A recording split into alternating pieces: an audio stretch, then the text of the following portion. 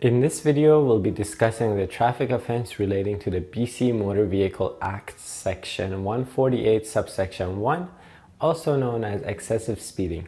That's coming right up. Hi, my name is Shayan and I'm one of the driving instructors here at Zula Driving School.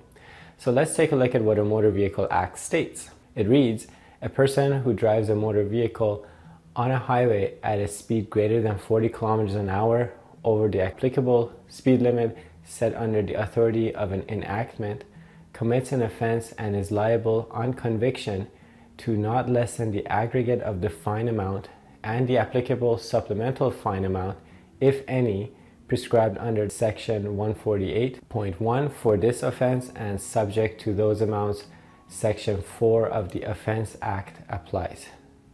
So what does this mean in layman's terms? Well, if you drive 40 kilometers an hour faster than the posted speed limit, you are subject to receiving this type of speeding ticket as well as any other applicable tickets. Failure to abide by this section of the Motor Vehicle Act can land you a $368 to $483 ticket with 3 driver penalty points.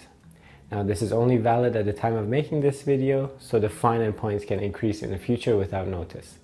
For the most up-to-date information, be sure to check out ICBC's website as well as the BC Motor Vehicle Act. If you have any questions or would like to receive driving lessons to improve your driving skills, be sure to check out our website at www.zula.ca.